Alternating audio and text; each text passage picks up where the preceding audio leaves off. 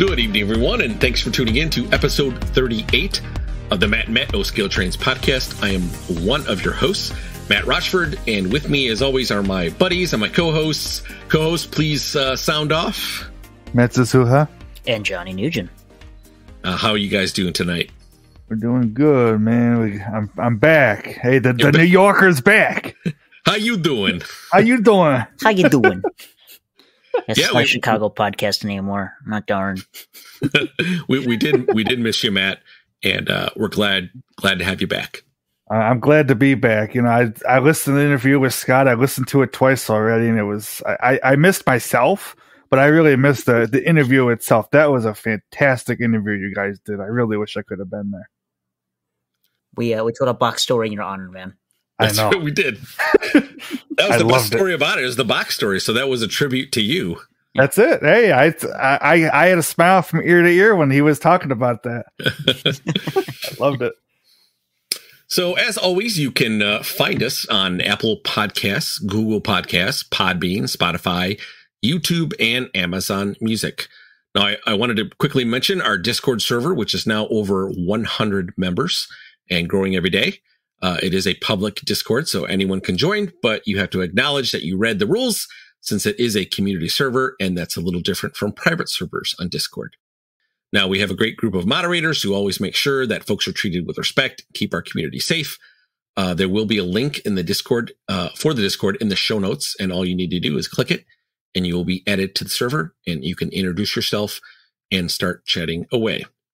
Now, if you've always wanted to have a Matt and Matt coffee mug when you wake up in the morning so you can stare at our logo, that can be had because we do have some merchandise, and I will place that link in the show notes as well.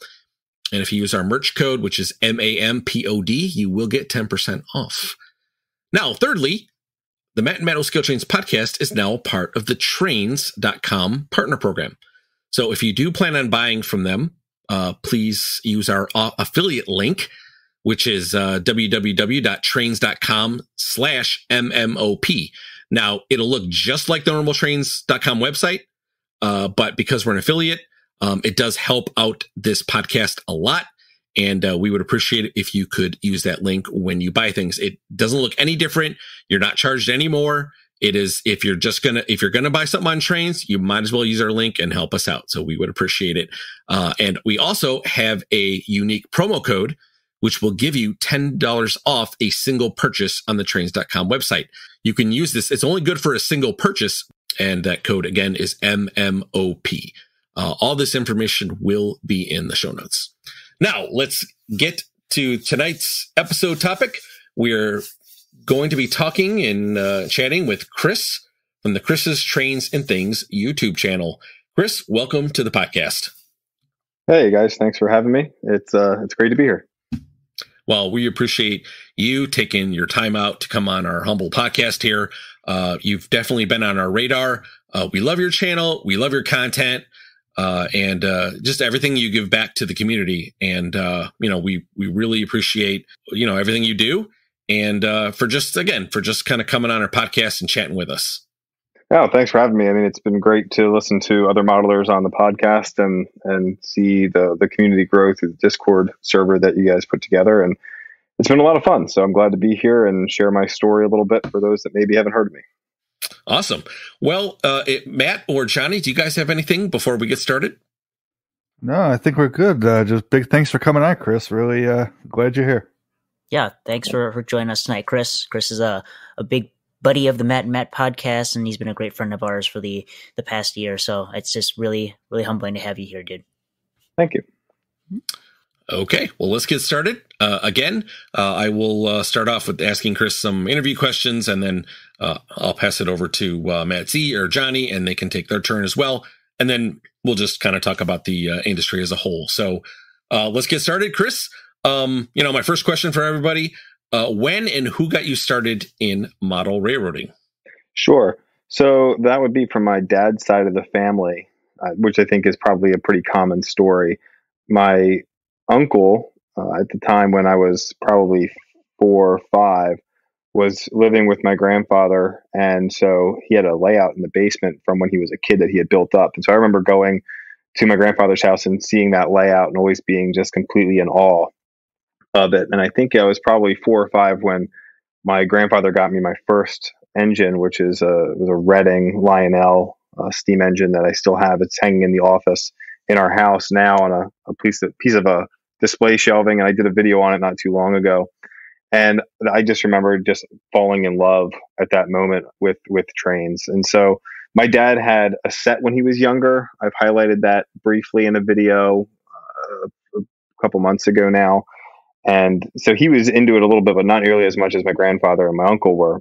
And so every birthday and Christmas, I'd get another piece of rolling stock. And then eventually that grew into an Amtrak set that I had gotten, and then some Pennsylvania Bud cars that I have not highlighted on the channel yet. And so that's really how it all got started, was my dad's side of the family, which is ironic because my mom's side of the family has more railroad blood than my dad's. But that's where it all started, and then kind of, it was just an infatuation through my childhood. Awesome. Yeah, it just takes one person, right? Just one person to be like the catalyst to get you started in any kind of hobby, but especially in model railroading, and it could just take off from there. Absolutely. I mean, it's all about seeing the passion that someone else displays for something. And I think as a young child, it's so easy just to get connected with that. You see someone that you look up to so passionate about something, you naturally want to be passionate about that as well. So that was it was a natural fit. Now, you've had a YouTube channel for, I believe, just over 4 years. So what made you decide to start a model railroad channel? And what was your motivation behind that? No, that's a great question. I think for me, I'm in the field of education. And so I thought when I got into this, when I got back into the hobby, let's say, because I did fall out of it in late high school, college, and then I didn't come back into the hobby until about 2015. So we're talking 7 years ago. I was about 26 at the time. And I had no idea what I was doing because everything had changed from the conventional trains that I had as a kid. So I went to YouTube and tried to figure out exactly how am I going to learn how this works. I was kind of thrown back into the hobby by getting some great deals on some legacy equipment and some engines. And of course, you search, O-gauge trains on YouTube, and you're going to come across Eric's Trainz channel. And so I watched pretty much every video he had posted, I think within a week's time, to just kind of get myself caught up on the hobby in just a matter of days. And it was great. And it was really helpful for me to build my first layout, but I made a lot of mistakes on that layout, and that's all part of the learning process. So when we purchased the house that we're in now, that would have been 2017. And we moved in April, and I had to finish the basement first. So finished the basement. And then in October of that year, I began working on the layout. And I think it was January is when I made my first video. And basically my thought was fortunately, I had Eric to kind of help guide me through his videos of kind of what to do. But there wasn't a whole lot of instructional videos or how-tos out there within the hobby, especially O-gauge. I think you see a lot of like how to build an N-gauge layout in 30 seconds, like those time-lapse videos. But there wasn't a whole lot at the time that I could find for O-gauge and O-scale stuff. So I decided I'm going to go ahead and make my own videos and put them out there and just see if I can help others. And I think I mentioned that in my first video, which is just absolutely abysmal filming quality. I was using some old Nikon point and shoot instead of my phone. But I think I mentioned it's just like, if I can help someone else in the hobby, someone else that's trying to get started, get a couple things right the first time and lower their frustration level, then I've done my job. So that was the initial, goal or impetus of the channel itself. And then it just it slowly grew a little bit here and there for a couple of years until just about February, March of 2021. It took off a little bit more, just having connected with some others and just getting motivated to put more consistent content out there. And that's where we are today. Yeah. You, at one point, dude, you just skyrocketed like crazy. It was great to see. Yeah, it was awesome to see. So like big congrats there. But yeah, you all of a sudden like you were just like your numbers were like just kind of multiplying like crazy. And that's great to see. Like in the model railroading social media land here, it's great to see people being successful with any kind of social media when it comes to scale model railroading, because we certainly need it. Yeah, I think for me, I did the YouTube thing there for a while, and then there was quite a few dry spells. I have a few other hobbies that kind of take my time away, and then obviously I have a family and a job, and then I'm been in grad school and now doctoral program. So there's a lot of things that pull me away, and it's all about budgeting your time. But if you look at my channel, you're going to see videos. It's Chris's Trainz and Things, right? So we're going to highlight Trainz, but then there's going to be a video review of like a pizza oven, which making pizzas is another hobby of mine. I have a wood shop, that's another hobby, and then customizing my motorcycle, it's another hobby. So there's a lot of things that pull me in multi different directions. And so I think for a while there, my channel didn't really know where to fall within the YouTube algorithm. And so I actually had more followers for quite some time on my Instagram, because I could just come down to the basement, snap a photo, and post that to Instagram. It was a lot easier than filming a video, editing the video, and getting it uploaded. It would just seem like such a drag. So there was quite a few dry spells between the January of 2018 and March of 2021. And then I think this year I've just done my best to be as consistent as possible with the content that I've been putting out. And that's reflected in the subscribers that have joined along for the ride, and I guess enjoy my content, which I appreciate. It's good to get feedback from people, and that keeps me motivated to just continue to evolve the layout and change things and challenge my own styling and scenic techniques. So it's been great. Yeah, and if you are new to Chris, please check him out. If you're in YouTube, if you just search up Chris's Trainz and Things, he'll pop up. We'll also make sure that his links end up in the show notes as well. But please check out his channel, because he has great content. I love your stories. Like, I know you told the story about how you found your first big boy, and that was really intriguing. I loved listening to that one. Yeah, you have great content, and please, folks, please check out Chris's Trainz and Things. He just great A+ content from him. Thank you. No, I appreciate it. It's all about just the stories. I mean, that's the English teacher in me. I think it's all about bridging that connection. And we live in a world where there's very little connection, especially having worked through the pandemic. And actually, for my channel, I did not lean into the pandemic and working from home nearly as much as I probably should have. I did not put out much content in 2020. Having just been able to come down to the basement and do work. I don't know why I made that choice, but I did. But trying to just connect with people, and you can connect with people, on a personal level. And so I try to bring a little bit of personal stories and things like that into the content and into the design work and kind of the vision that I have as I design the layout and do some scenery things, and try to talk people through how, I visualized this and the steps that I get from a picture in my head to getting it onto the layout the way that it ends up finally looking. It's a process that for me, that whole development stage takes weeks and sometimes years. There'll be parts of my layout now that still don't have any scenery on them because I just haven't gotten the motivation or the inspiration for what I need that scene to look like to connect with everything else. So it just will hang out as plywood planes for the time being until something hits me the right way. But I appreciate the getting on there and doing the live premieres with people and chatting, and then trying to get a live stream in and just talking with people and answering questions and seeing what their thoughts are. And it's been a great way to connect with people that I didn't think I'd have just starting YouTube. I thought it would be more one-way communication, but it's really started with the live streams and the live premieres to be two-way communication and really a way to connect with other people, and now connecting with people at shows or hobby shops and things like that. It's just been absolutely fantastic. Now, speaking of scenery, this is a good segue.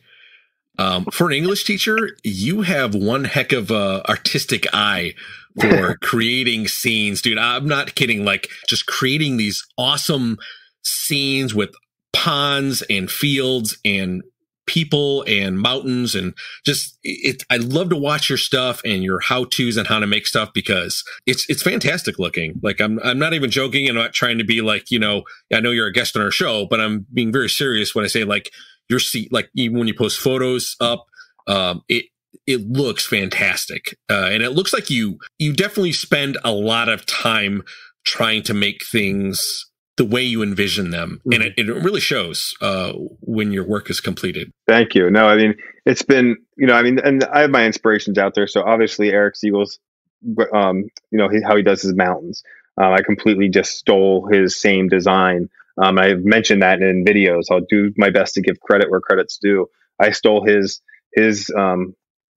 way that he does mountain work, and it's worked really well for me. Anybody that knows me knows that my goal is to emulate Norm Charbonneau as much as possible. I had the pleasure of meeting Norm over the summer this past year, or in September, and it was great to get to talk with him. But I mean, Norm's layout is just second to none. So it was great to have that opportunity to talk with him. And I watch a lot of his work and then try to emulate it. And fortunately, he and I can communicate back and forth now because we've been able to meet. And so I try to take a little bit of those pieces of inspiration and what I see on other layouts, and then try to make it my own.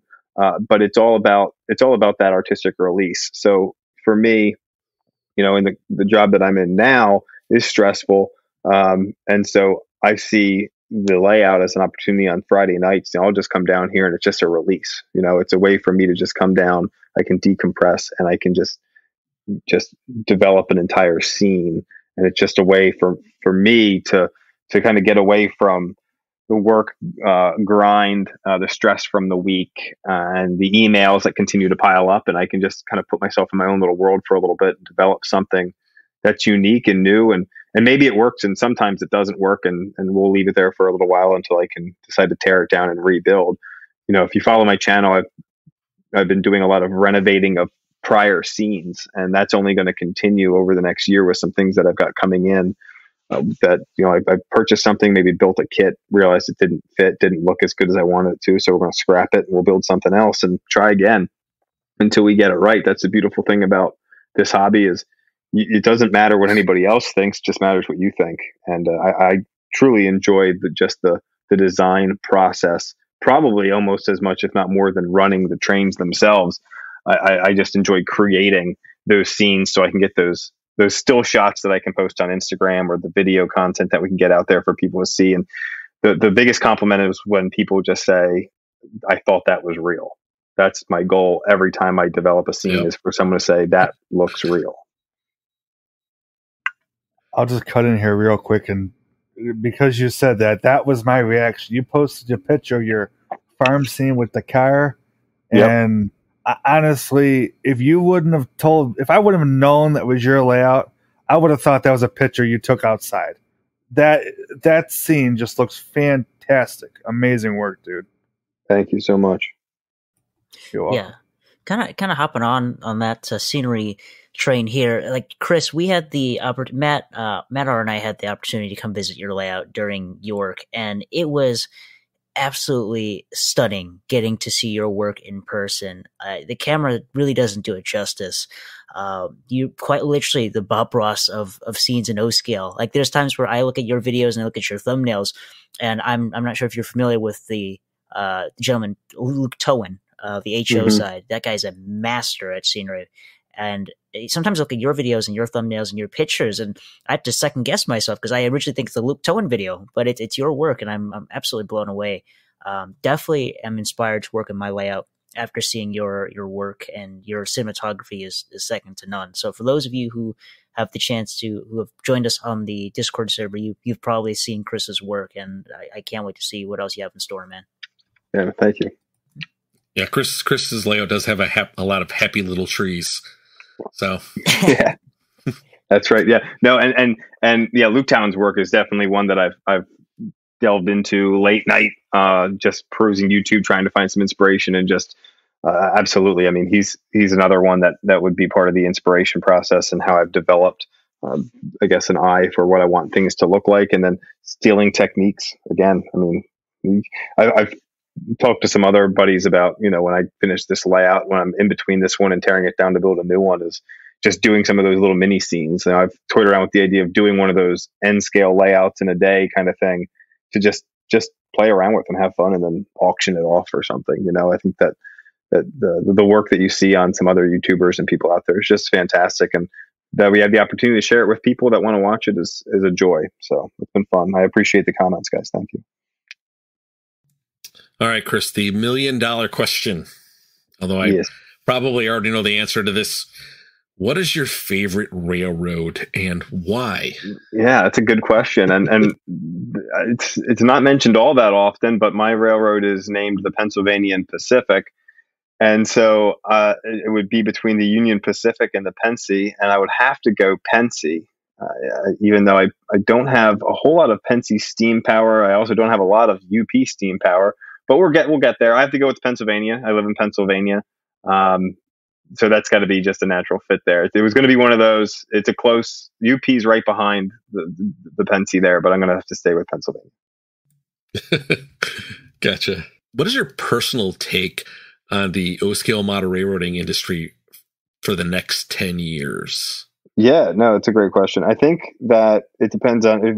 It's so funny when you hear from certain people. I was in a hobby shop not too long ago, and there was an older gentleman in there, and he was talking about how he was at York on Friday and it was dead.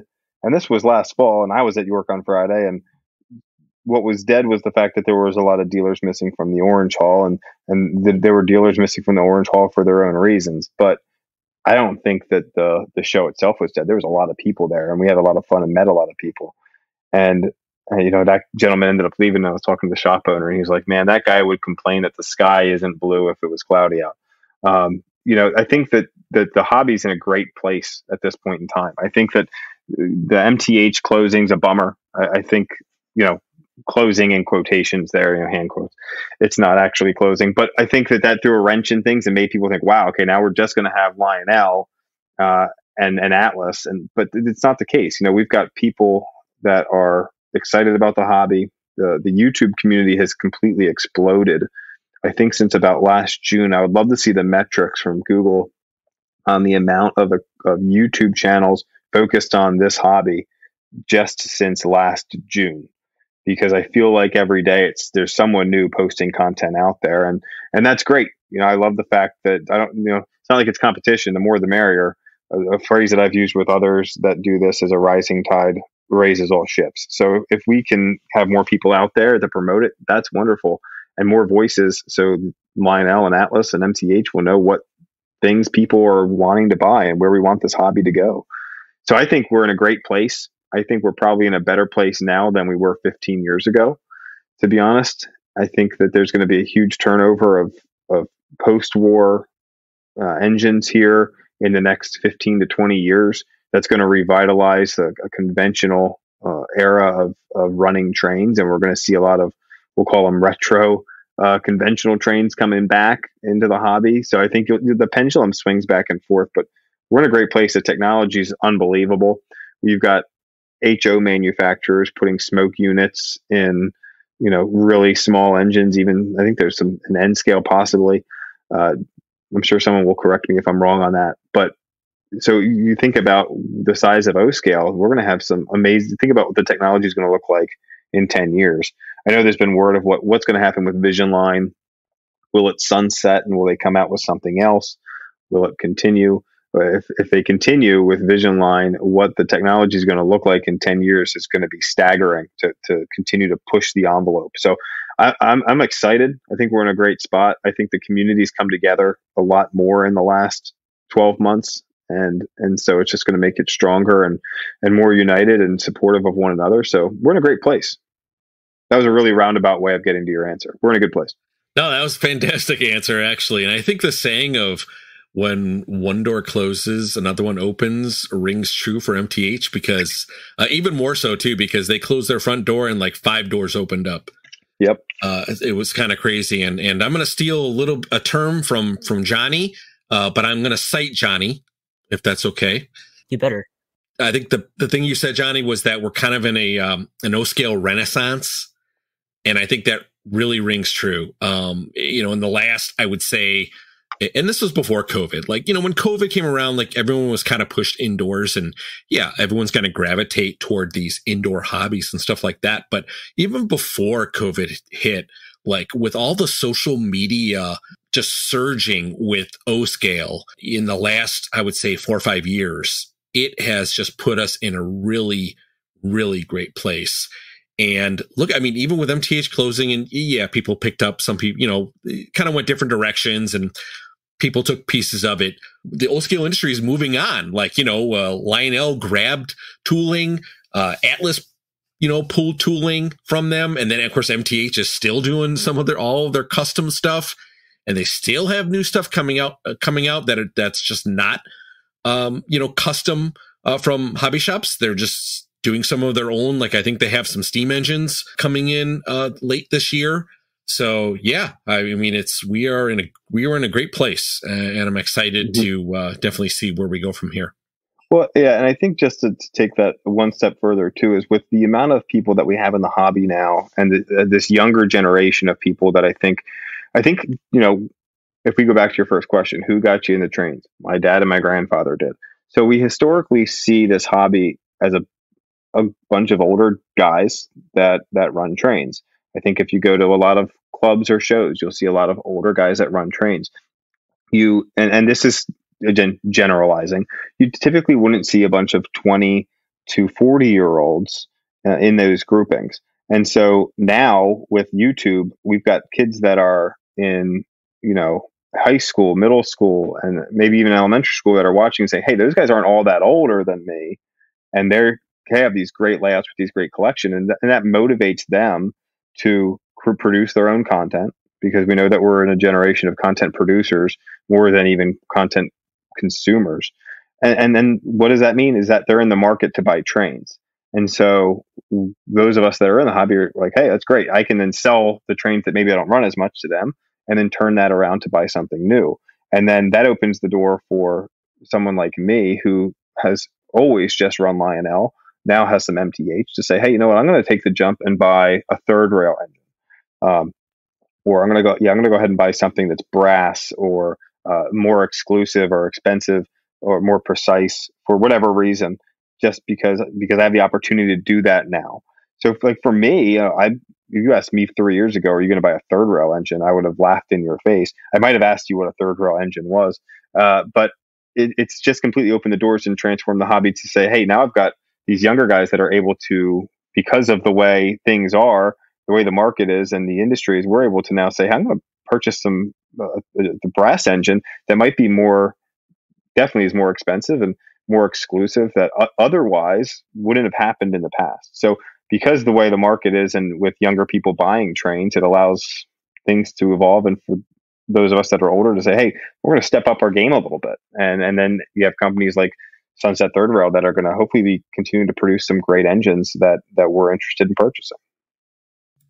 Yeah, I just started getting into Atlas engines within the last year, and I've been very, very happy. And I would love to own a third rail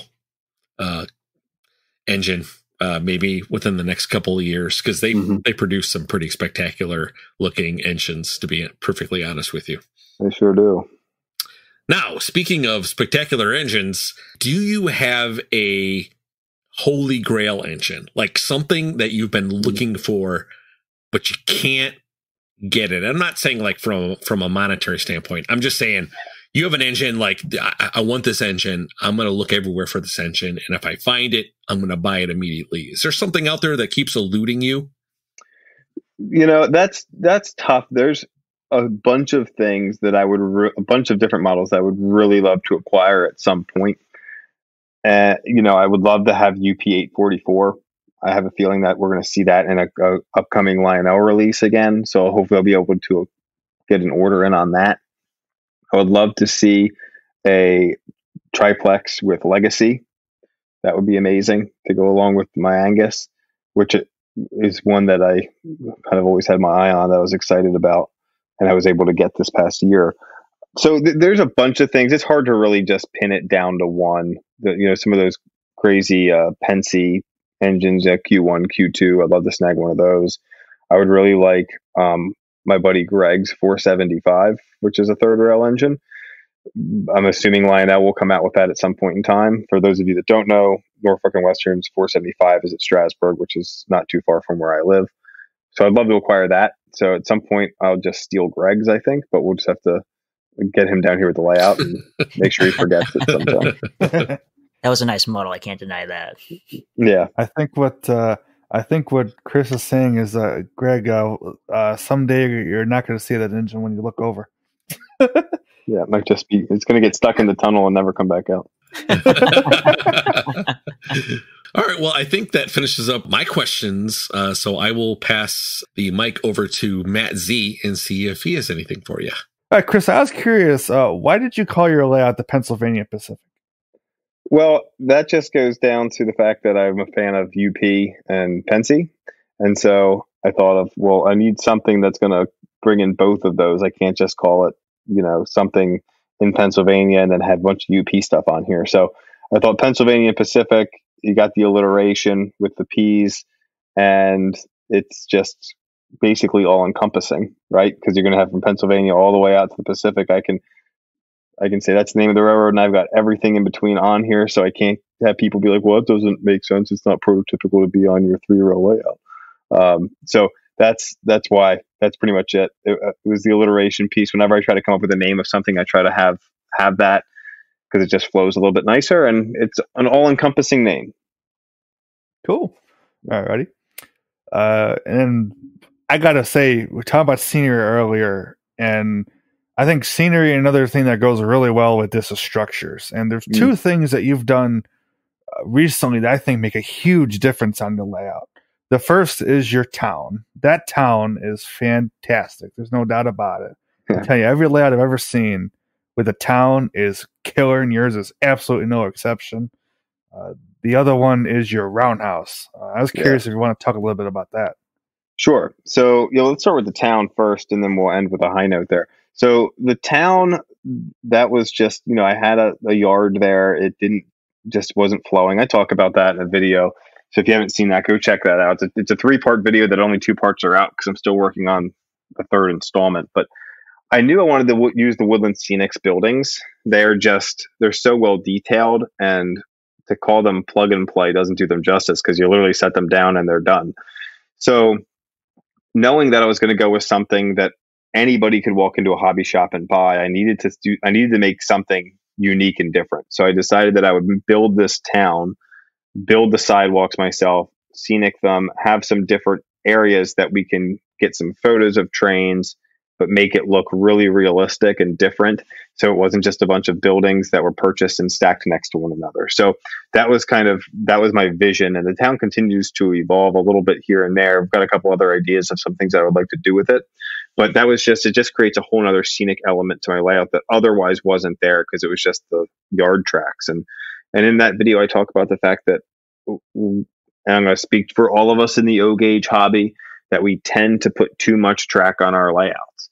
Even thinking back to my uncle's layout when I was a kid, it was just, it was obviously just Lionel tubular track, but there's track everywhere.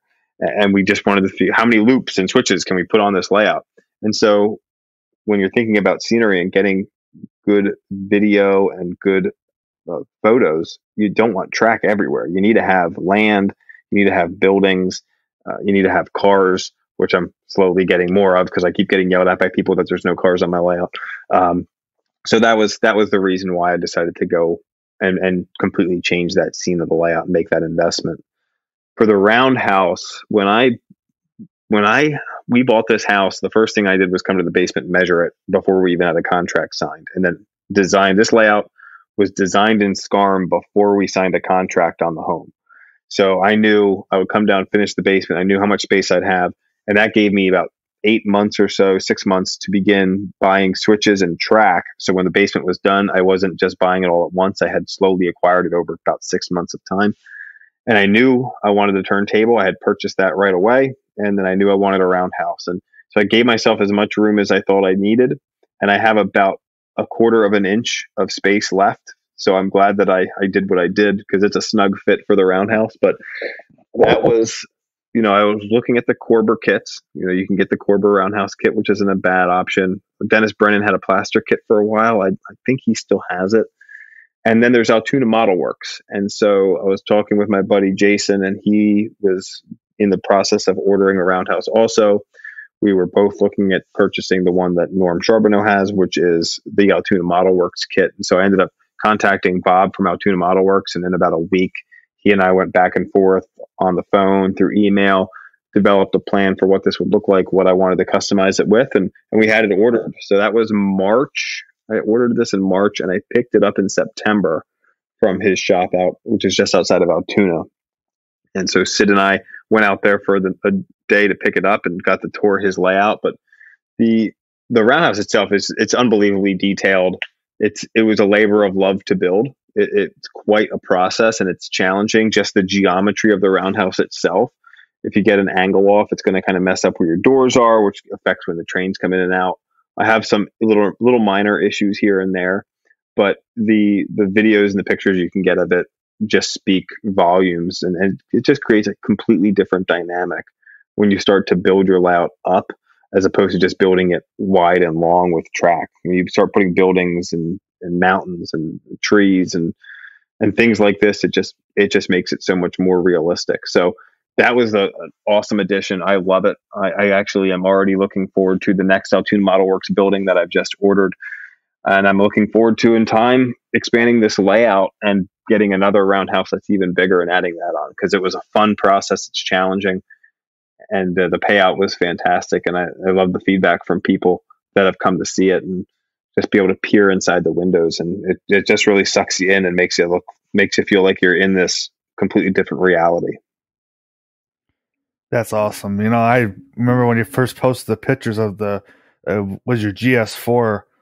When you post a picture of that, we go back to the real life photos. I would have sworn that was a real picture if I didn't know that was your layout. It was really fantastic, and the detail work inside that roundhouse is just killer. You did a fantastic job. Love it. Thank you. Yeah, and that'll continue to evolve as I get more little detail parts and things like that. It's endless. You go on to some of those websites to buy some detail parts, and it's like, oh, it's only $3. But then the next thing you know, you've got 30 things in your cart at $3. You're like, oh, I can't pull this off. So it's buying a couple of things a month, here and there, some small things, and it'll just continue to evolve. We'll add more details and junk to the back of a roundhouse and ropes to the inside, and just make it more and more realistic as time goes on. So it'll be it's one of those things, just like the layout's never quite done, that building will never be quite done. We'll continue to add more stuff to it like it's an operating roundhouse. Nice. I know I have the Pros engine house, the small structure. And that one, I'm starting to look at detailing it too. And it's like, man, all these little pieces, parts, it's like, my God, I'll be here forever and a day. But it's like, hey, that's the fun of it. Exactly. That's it, man. It's all about that process. And I talk a lot with people that I work with about the plan of rushing to the end. And I think that we typically get into this habit as humans of saying, okay, it's Sunday night. Boy, I can't wait till Friday. I hope this week goes fast when I get to the weekend. And as in education, which is the field that I'm in, as I mentioned before, we get in September. It's like, man, I hope Thanksgiving gets here quick. Man, I hope Christmas gets here quick. Man, I hope June gets here quick. And the next thing you know, it's the end of the year. And what have you accomplished? Have you done everything that you needed to do? Did we enjoy the time that we had?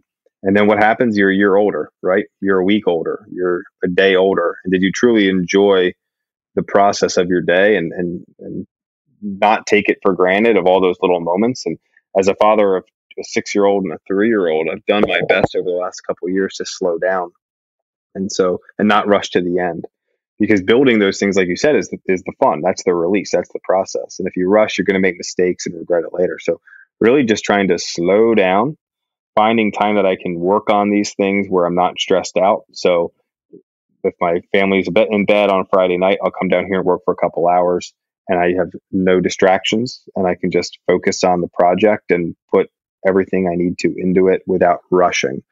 Because if you're rushing to get done, you're not going to be happy at the end product. So trust the process and enjoy the process is something that I try to remind myself whenever I'm down here working on the layout, and then just turn that back into everything else in life. Gotcha. I think that's very well said. And then I had one last one. We're going to go from scenery to track. Mm-hmm. Why did you use the track system? First of all, what track system do you use, and why did you pick it? Sure. I have Gargrave's track. And so when I had my previous layout, I had a bunch of Lionel tubular stuff. And I started with that and then quickly switched to the Gargrave's track because the flex track provided me with a lot of flexibility that I needed on that layout. And I liked the way it looked. It looked a lot better than the Lionel tubular stuff did. I did not really know of Fast Track at the time, just because of getting thrown back into the hobby. And Atlas Track was just out of my price range. I think at the time, Atlas Track was $12 a section compared to $7 for Gargraves. So it just didn't make fiscal sense for me to go with Atlas. So that's why I went with Gargraves. And then Ross switches were just, again, searching the forums and things like that. They seemed like the best choice. So I have Gargraves Track, Ross switches. On this layout, I ended up going with Ross curves. They have the little, little nails and things like that, so they look a little bit nicer. So I decided to go with those instead of the Gargraves. And then in the yard area, the roundhouse and the new whisker tracks, they are Atlas, because the turntable is a Millhouse River Studios turntable, and the bridge on that has Atlas track. So to just make it look a little bit nicer, make it look a little bit more uniform, and help those tracks line up, I switched out all of the whisker tracks with Atlas track when I installed the roundhouse. So there's a little of everything on there, but it's mostly Gargraves with Ross. Cool. Right. And that was just because of cost, really. There's Fast Track in the tunnels, right? No, that's actually old. That is old Gargraves. That is stuff that I purchased on the forum. Yeah. There was a guy who had a YouTube channel that many people have probably seen called Laid Off Sick, was his channel. He had an awesome, detailed 2 or 3 rail scale layout. I think it was at his dad's house. And he was moving and selling a bunch of stuff. So on my layout is a bunch of his old track that actually the little industry spur by my town, there's a KD uncoupling track. That's one of his tracks. That I always tell people, like, you remember Laid Off Six layout? There's one of his tracks right there, because I bought a bunch from him when he was moving and tearing his layout down. That's cool. That's an interesting story. Yeah. All righty. I think that's all I have. Johnny, take it away. Alrighty. So, kind of piggybacking off what was said earlier. So you talked about your kind of your family connection, how it was passed down, and something that you've taken up as well. Mm-hmm. On your YouTube channel, you've mentioned this here on the podcast as well. You got kids, and I know you made a layout for your kids, and I got to kind of, when we were at York, got a chance to kind of see how passionate your son was about the hobby. He's got quite the flame in his eyes for Trainz. I was wondering if you could kind of share how you got him into it and how he's been enjoying not only the aspect of having such a wonderful layout at his disposal, but to see you do videos as well. Yeah. So he is so my son Miles he'll be 3 here soon. And so he grew up, coming down to the basement and seeing Trainz. It's just kind of the way life is for him. It's all he knows. So he will always, at nighttime, ask to come down and see the Trainz run, and we'll come down and run them. And he and my daughter have like the Thomas and Percy Lion Chief Trainz, and they would always want to run them on the big layout. So I decided, I'm going to build them a little train table, which I did a video on, and they have one they can run their trains. And now they have some other Lion Chief sets, but they still want to see the big trains run. So for him, it was just a natural, this is what we do, is we run trains in the basement. And for my daughter, she's kind of grown into it a little bit more. She enjoys coming down here and using the Legacy remote. She's learning how to do that a little bit more and share it with her friends that are in the neighborhood and things like that. So for Miles, it's just going to be part of his life. And if he doesn't enjoy it when he gets older, that's fine. He seems to enjoy it now, and I really enjoy sharing the hobby with him. It's one of the best parts about being a father, is sharing something with your kids that you enjoy. And so it's been fun. He loves coming down here when there's other people and pointing and talking about the Trainz and running back and forth and seeing it go around the layout. So it's just fun to watch him enjoy it. Real quick, piggybacking off of this, for me, it's my brothers. I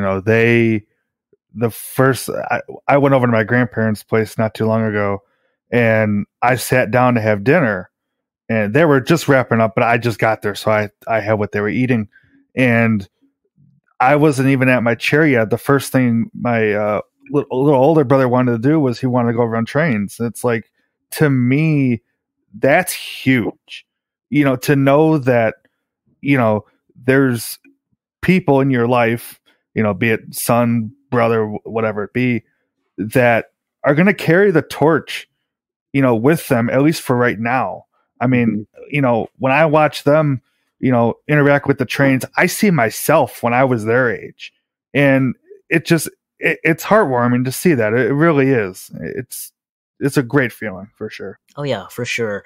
And when we were at your place, Chris, I think this was probably my favorite memory of the night when we were all running Trainz after York together. When your son came downstairs and he saw all these guys running Trainz, having fun talking Trainz, and he saw all these Trainz he's never seen before, and he is pointing at them. He's got this big smile on his face, and he's so excited, and that was just heartwarming to see. I think my favorite aspect had to be the fact that I was getting shots for the York vlog because I want to showcase the running session we had that night, and I asked your son for help. And I asked him, what's your favorite spots and all that stuff. And I swear, I think he knows your layout and all the scenic spots better than you do sometimes, because he was grabbing the tripod, leading me around, pointing to his favorite scenes. And he has a good eye for the camera. But you can hear him being excited in the background, and that was probably the most heartwarming part of the night for me. Yeah, he's got the same perspective as where the camera tripod height is too. So he's right at that eye level. You think for us as adults, we're staring down at this thing, and for him, he's staring at them like he's a scale figure on the layout itself. So I would love to see it through his eyes. It's fun to hear the excitement. And I've gotten to the point when I'm making videos that if he comes down in the basement, I think I was doing the town video when I was up on the layout, and he came down and asked me what I was doing. And I was just like, I'm just leaving that in there, because that's the reality of trying to get these things done. It's kind of like Instagram versus reality, side by sides. It's like, here it is. You kids are asking you what you're doing. They want to come down and play. And sometimes you just got to stop what you're doing and give them some attention. But it's fun watching him get excited about it and wanting to run the Trainz and things like that, just to make sure they don't run into one another. So maybe it'd be a cool idea to see let him lead a video for your channel in the future. I'm sure he will one day. Yep. Well, that's great. So kind of going back to your collection a little bit here. I asked RBP the same question. I want to ask you this: what consists do you tend to you see yourself gravitating towards all the time, that is always a constant train or passenger set or freight set that's always in the layout that you just can't help but run all the time? Which one is one of your favorites to run all the time? Yeah, that's probably the cold drag. I would say if you asked me that question 6 months ago, it would probably be my Atlas reefer train, which now has some MTH reefers in it, and it's going to have a lot more here once these pre-orders finally start coming in. But I've put that away recently. I got some storage containers and put the reefers away, and now it's just been the cold drag. That's really never come off the layout. It's continued to build. So that would probably be the standard regular consist that you'll see on there is the Penske coal cars with a couple box cars on it as well, just getting pulled by the M1 or some other non-Penske engine that's on the layout. So that would have to be it. So we're going to see a daylight cold drag, right, Chris? You might see that, yeah. just to get under the skin of some of those daylight foamers out there. Yeah, those weird daylight foamers. I can never relate to those guys. No. Yeah. Who are them? Good thing there isn't any on this podcast. Oh, yeah, goodness. Yeah, it's true, yeah. What's a daylight? I don't know. Some kind of train or something. I don't know, maybe it's a bus. Right? But once again, touching back on more layout questions for you here, Chris. Mm-hmm. Now, you mentioned you had like a childhood layout that you have very fond memories of. And it's something that I see some people do and some people don't do. So I'm curious if you're in this camp here. Were there any aspects of the childhood layout that you wanted to pay homage to, or that you brought over to your personal layout when you got older? None at all, actually. Really? So my childhood layout, we had built a bunch of sheets of plywood up on 2x4s and had 2 loops of track. One went up through a mountain that we never finished. We never ended up scenicking it because my parents ended up finishing the basement when I was in 7th grade, and we tore the layout down. And that was really the end of it. So it was only up for about 2 years. We tried to get some things done, but we never really got the commitment to build the mountain and do the scenery work. So it was a lot of just carpet layout for me in my room. So I'd pull the Trainz out every now and again and have them up for a week, and then build some track plan, and then they'd go back in the box and shoved into the closet. The train would go back up onto the shelf. And that was my childhood. There wasn't a big elaborate layout that I had as a child. So there was never working through the process of building the layout and doing any scenery work. I didn't do scenery work until I was 26 and building that layout in my last house that I've got a couple clips of in one of my videos a while ago. I'll have to do just a video of all those clips and talk about that layout. But so it's been all the work that I've done on the layout I've learned since 2015, really. And there was not much that I knew and learned growing up because I just didn't have that experience, unfortunately. Gotcha. That's considering that you went headfirst into the world of detailing and scale and all of that. It's quite impressive to see how far you've come, and it definitely serves as an inspiration to a lot of us who are getting back into the hobby and want to pursue that same path as well, to see what's possible if you really put your mind and time and skills towards it. So that's really cool. Sure. I don't know if it's part of just being, I don't know if it's some sort of narcissism, but when I go into something, I like to I want to be the best at whatever it is. So when I'm doing any of my hobbies, really. So if I have my wood shop, if I'm working on a project, I want to make sure I've got the tools that are going to help me and the skills to build the best, whatever it is that I'm building. Or if it's down here, I'm putting my time into something, it's going to be the best out there. That's kind of just my motivation. And I'm not the best. I'm not close, I don't think, but it's just kind of, if I'm going in, I'm going all in. So that was kind of my motivation in 2015 when I got into this hobby. It's like, hey, let's go ahead first and let's do it. We're going to go all out and learn the tricks and do whatever we need to do to make this as good as we possibly can. That is a really good mentality, though. Just strive to be the best that you can be and accomplish the best that you can do. That's very, very good mentality there. And I expect that when we come back and visit you again this fall, that you have the best pizza as well, right? Yeah, we'll see. No anchovies for Mr. Matt Z over there, though. No, come on, anchovies. Come on, bro. All right, burn them. Let's boot them from the podcast. Burn them. No. So my last question for tonight that I kind of want to put in here tonight would be, you have really embraced not only the social media aspect of things, but the getting the chance to meet people face to face. So that'd be with you, with RBP Chris and RJ, have gone out there and met people at hobby shops and done your own meetups. And that's something that I think is really, really important to kind of make sure that people understand that the social media people, the influencers aren't just, people on the screen, that we're real people too. And that we want to meet the folks that watch your content and have that genuine connection. What has that experience been like for you? Are there any stories or memories that you hold near and dear to your heart since you got to meet so many people?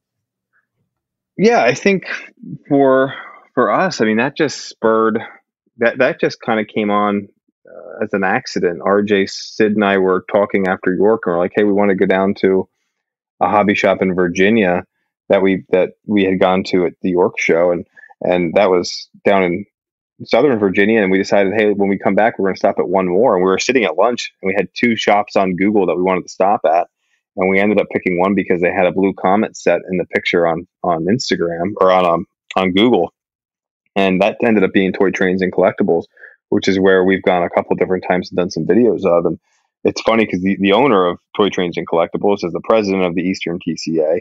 He's become a very good friend of ours because he just took really good care of us when we were there and just meeting people. So that gave us an opportunity to go back and just say, hey, we're going to go down to the shop and hang out for a little bit and maybe buy some things. And I would end up selling some things while I was there and placing our pre-orders and whatnot. But that brought some other people out, and it was really neat to see families come out and young kids that know who we were.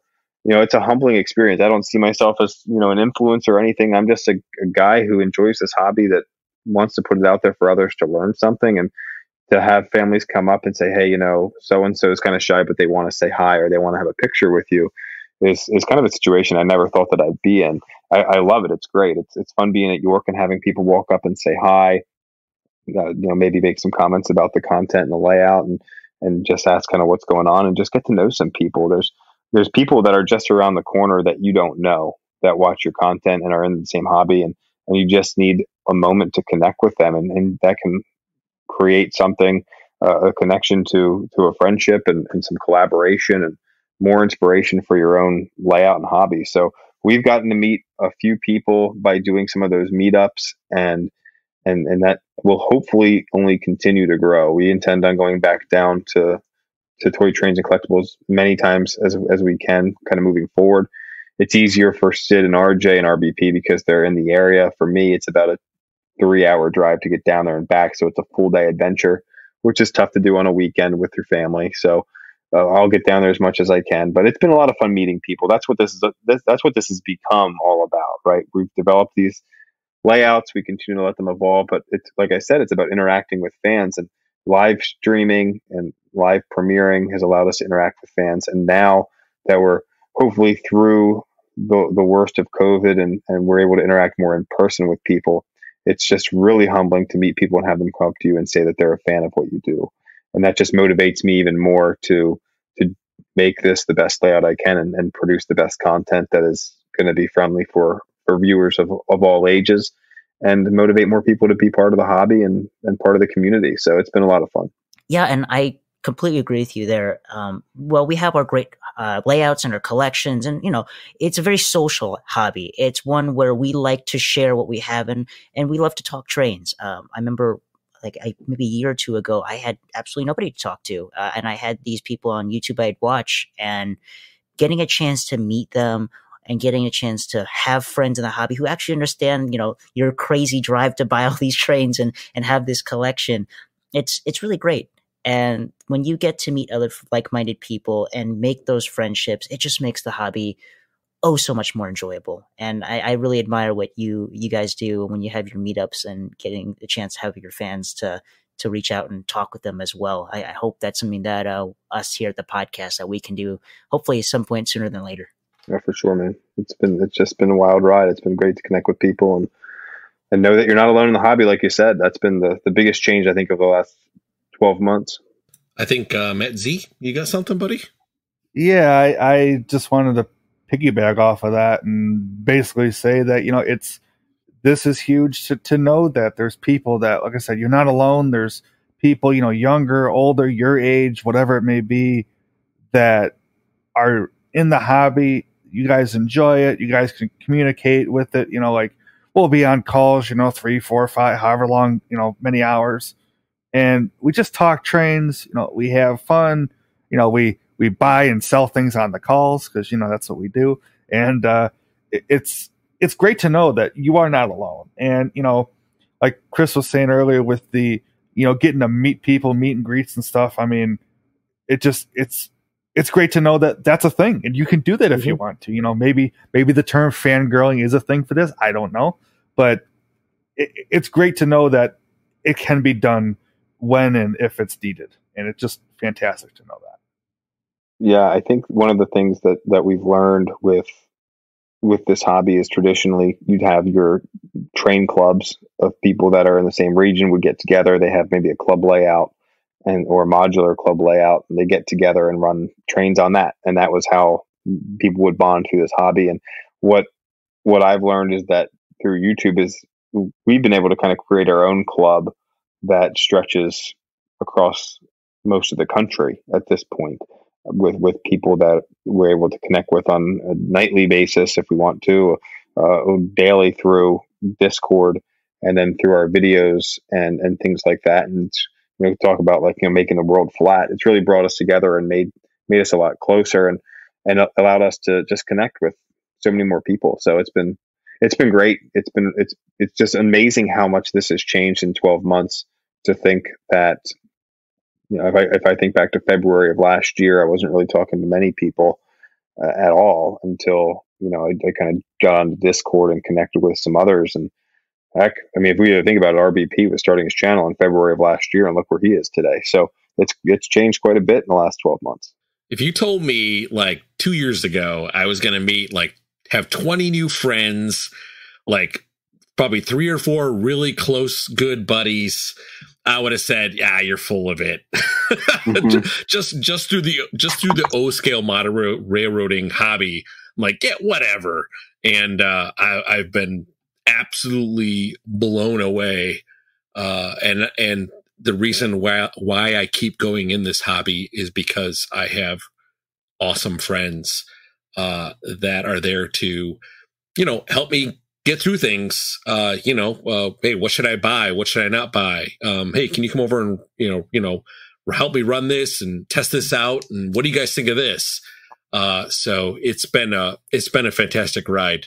And, I look forward to York this fall. Being there once already was just mind blowing, and going back is going to be even better. I know it. So yeah, it's been awesome so far.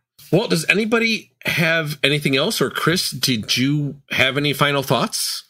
No, I just, I think I've talked for quite a bit on here, and I can go on for hours and hours, so I don't want to keep people too long. But I just appreciate folks that watch the content and like the channel, and I hope to see some people at York. I'll be heading there this April for Spring York, and I'll be there again, God willing, in the fall. So it's going to be another great year in the hobby.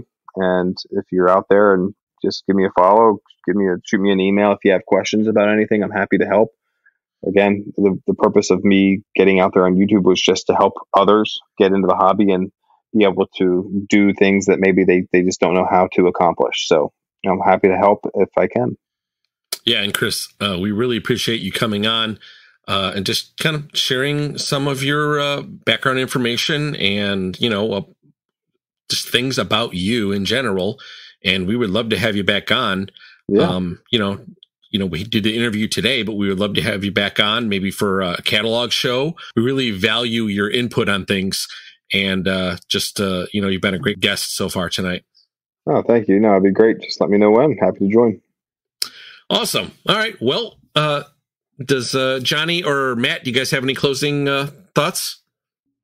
I just think this is a fantastic interview, and Chris, we might have to maybe do a scenery one and have you back on. There you go. Yes, absolutely. definitely.